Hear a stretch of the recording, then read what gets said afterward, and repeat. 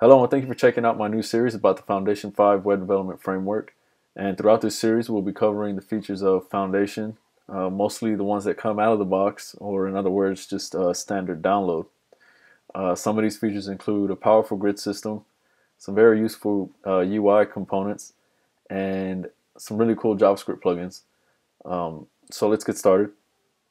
As you can see here, I'm on the front page of foundation.zurb.com/index.html, and on this page you'll see sort of a download button and an intro to what Foundation is. Go ahead and click on the download button, and what we're going to do is we're just going to download the Foundation CSS. We're not going to worry about customizing right now, and we're not going to do any work with Sass, so we don't need to worry about that. So go ahead and click on that. And at the time, the version here is 5.0.3.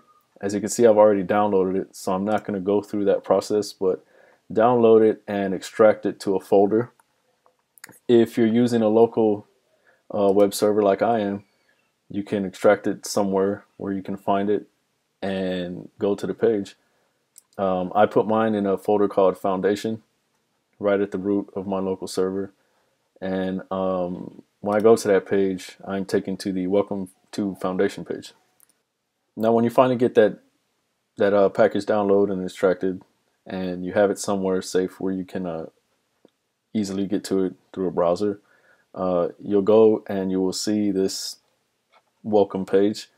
There's not much going on here, so a few quick examples of what Foundation has to offer. You'll see they got the grids and some buttons, form stuff.